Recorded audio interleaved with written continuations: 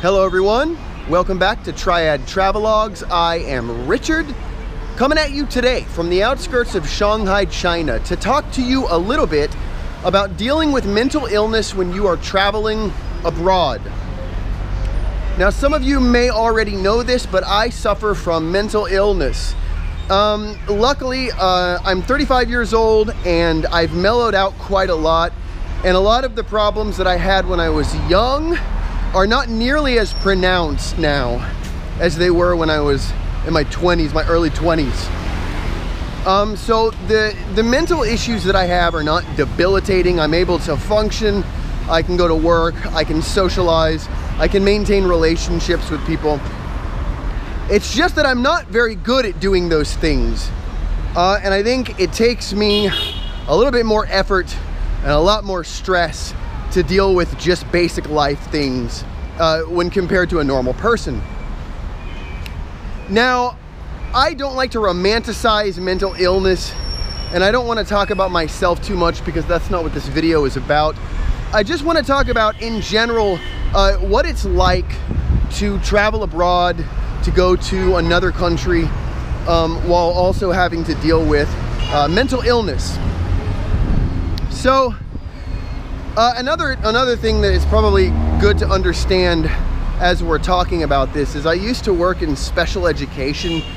I worked actually for 7 years as a teacher in various capacities in special education. I worked with kids with autism. I worked with kids with oppositional defiance disorder and attention deficit disorder, and you know, kids on the autism spectrum, PDD kids. And so I have a pretty good sense of mental illness. I've been around it a lot.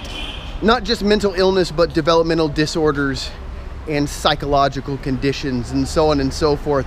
In addition to my own personal demons and having dealt with other people's demons, I also grew up in a home with a lot of mental illness all around me.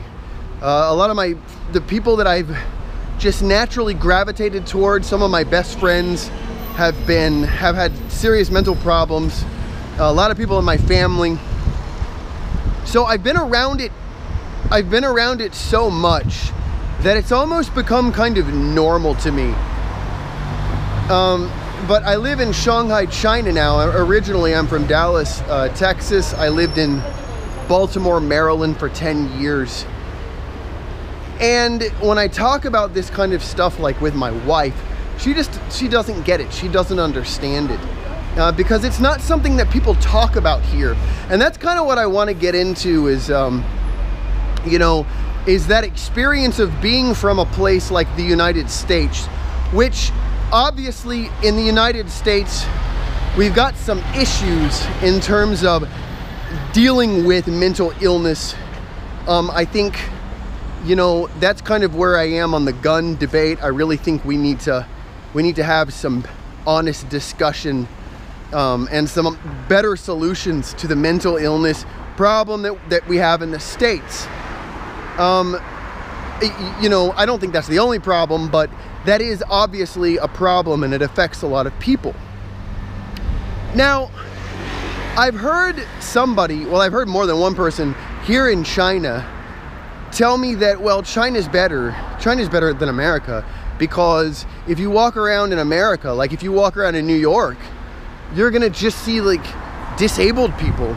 You're gonna see people in wheelchairs, and you're gonna see like mentally retarded people. You don't see any of that in China. Like, you walk around Shanghai, you don't see those people. So China's better because of that. I've heard this argument a couple of times. Now, obviously, it doesn't take that much intelligence to realize the problem with that argument. That argument actually proves the opposite of what it's trying to prove. The reason that you don't see mental illness or developmental disabilities or even just like physiological disabilities here in China is because people are so ashamed of them that they lock their relatives away. Like, they don't come out. It's something that is shameful and is not talked about. and is not acknowledged. Now, I'm not painting this broad picture of China, but it really is, it is true that if you walk around any major city, you're not gonna see a lot of, like, even kids with Down syndrome or kids with obvious PDD or obvious autism. You do see it, but you don't see it nearly as often as you do in the United States. And that's because in the United States, it's more socially, I don't want to say accepted, but it's just understood that these conditions exist, and that we, if we want to have a reasonably free and compassionate society, we have to deal with the fact that these people exist. Even some of them are violent, or some of them cause damage to society. We got to deal with these issues with compassion.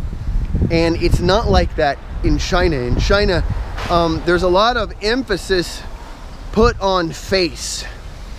The concept of face, which is this weird sort of value system that is, I don't even know how to describe it, but in layman's terms, it's basically like, it's the most important thing that defines a person's identity is the way that other people look at them. And so if they do something stupid, or they have something that puts a blight on their family name, it brings their face down, like they lose face. And if they do something cool, or if they like have a kid that succeeds in school or whatever, their face is brought up, so they gain face instead of losing face. I'm not saying that very clearly, because it's not a concept that I really understand.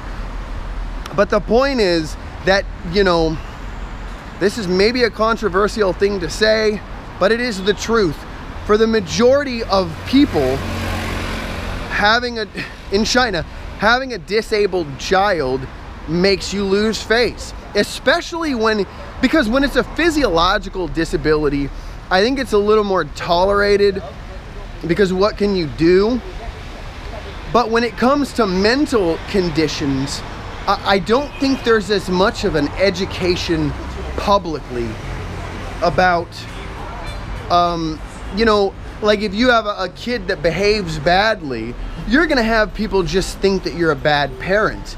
If your kid's hitting other kids and can't be controlled, people are gonna say, oh, there's something wrong with the parent, and that makes the parent lose face. So you really don't see a lot of these kids with disabilities. And I went off sort of on a tangent there, but I think that's important to understand, because if you're a person with mental illness coming to China to work, or you need to function, in some way, like if you're not really wealthy and just backpacking around and you don't have to worry about anything, but if you need to function in society in any way, you're gonna need to have a good grasp of reality, and you're gonna need to be grounded. So, obviously, if you have some kind of mental or psychological or developmental issues, you're gonna have a hard time here. You're gonna have a harder time here, I think, than you would have in the United States, where your condition is at least accepted, or people try to be a little bit more tolerant. I'll give you an example. In the United States, I worked in the public school system. I worked for a private school as well. And we have something called mental health days. And they're just like sick days, or vacation days, or whatever. If I'm feeling not right, and because special education is a really difficult, excuse me, special education is a really difficult industry, and it can wear you down mentally. And in my opinion, a lot of the people that are attracted to special education already are a little bit off, myself included. So, we have mental health days, and you can just call your boss and you can say, I need a mental health day. And they'll say, okay, they're not gonna ask you any questions. I just need to take a day off to recuperate mentally. In China, like if I called my boss and I said, hey, I need a mental health day, he would be furious. I mean, he would be angry. And he also would not understand just fundamentally what that even meant. And you know, I'm in East Asia. In Japan, there is a word for a person who dies from working too much. Okay, they have a word for it. It's such a common phenomenon that they actually have a word. I don't remember what the word is, but they have a word for people who just work so hard and don't sleep, and they do it until they just die from it. And that's the mentality in East Asia. You know, in general, it's like you need to push through things. You know, if you got a mental problem, you need to just suppress it, because they're gonna look at you as weak. If you're somebody that needs time off to recuperate mentally, you need a mental health day, you're weak. And there are a lot of people in East Asia, and you know, you're probably pretty easily replaceable. There's a lot more pressure put on men here too, to provide for their family and their extended family and their wife's extended family. Like, dudes have a really difficult time here, you know, they have a lot of pressure put on them. And because of the fact that people don't really talk about mental illness, you know, it's just this thing that, like, it's not even acknowledged. And I've worked with kids here in China that very obviously have some serious problems, and everybody just pretends it's not happening. And this happens at the public schools, it happens at the training centers. I even worked with a kid in his home, and his whole family was in denial that he was severely, you know, I'm not a diagnostician, so I don't know what he had, but he definitely had, he was on the spectrum, I think. And it was pretty severe. It was noticeable, immediately noticeable. But his parents were in denial, and nobody talked about it. Nobody wanted to talk about it. So, you know, these kids that have these problems, they're not being helped. They're just kind of being brushed aside. We just pretend it's not happening. And because of that, you know, and because that encompasses, you know, the culture at large, it's rough. If you have a mental problem, you're gonna have a hard time at work. Now, socially is the same kind of thing, but it looks different when you're dealing with like friends, because sorry, I've had a cold the last couple of weeks. It's different when you're dealing with friends, because, you know, I spent a year in Nepal, and before I left for Nepal, I met this guy who is kind of like a guru from the United States that he would talk to people that were about to leave the States to go to Nepal and give them advice. And one of the pieces of advice he gave us was, you know, being quirky and being weird and being abnormal, in the United States, it can work. It can be sort of this thing that is infused with your identity, and people will accept it and call it eccentric, and you can use it to your advantage. You know, like we got a lot of weird, quirky people in the United States, and it's a melting pot, and you know, they're odd people, and we just sort of accept it. Some people like them, some people don't, but you always can find somebody that you can jive with, that you're on the same wavelength with. He said, in Nepal, you can't do that. In Nepal, you have to fit in. And I think that's an Asian thing. Just in general, you just really need to fit in, especially in China. Conformity is so important.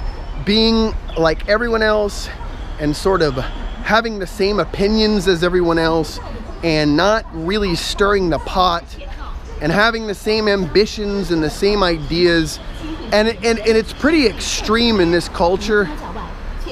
So when you're dealing with people socially, and I'm talking about Chinese people or other Asian people, you know, not expats, because when you're around expats, obviously you're dealing with a lot more cultural similarities.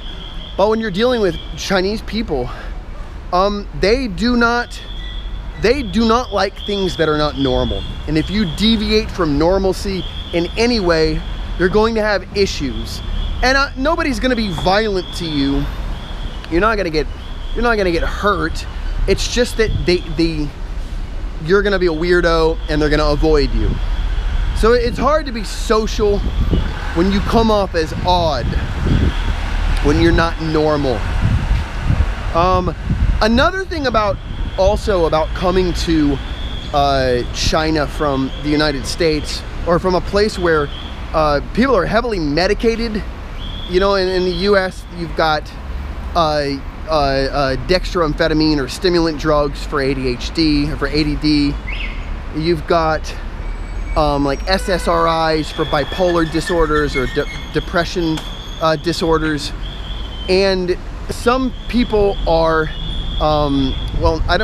the word addicted is not the right word to use, but some people are entirely dependent on these medications to keep themselves stable. I've known many of these people. I, at one point, was one of these people. And there are a lot of medications that you cannot get here. I'm pretty sure you can't get Adderall here or Ritalin. I'm pretty sure you can't get any stimulant drugs legally. I'm not sure about the antidepressants, but I know it's harder here, and yeah, it's not as easy to go about getting psychiatric drugs. It's also not as easy to get a psychiatric diagnoses here, because the culture is so different and these things are looked at so differently that, you know, when you're dealing with people in medicine, like doctors or diagnosticians or psychologists or psychiatrists or whatever, you know, unless you're dealing with like an international hospital or a person from another country, or a person at least who understands that, you know, these differences in the cultures, you're gonna have a hard time, especially if you came here on, you know, if you come to China and then you have bipolar 2 disorder and you run out of SSRIs, you're gonna have some problems. And it might not be a problem that can be fixed without going back home. Okay, I wanna close this out by just talking a little bit about just the experience of travel in general. I talk about travel on my channel, and my channel is primarily about long-term travel. I've been traveling the world for the last 5 years. I'm stuck in China right now, but I've gone through a lot. I had some pretty serious issues in my early 30s.